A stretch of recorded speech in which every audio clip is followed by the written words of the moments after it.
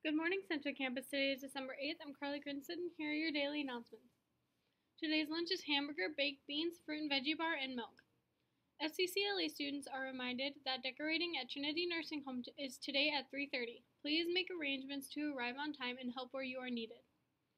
Auditions for Playmakers are Thursday and Friday from 3:30 to 5:30. Sign up outside Mr. Gifford's room 301.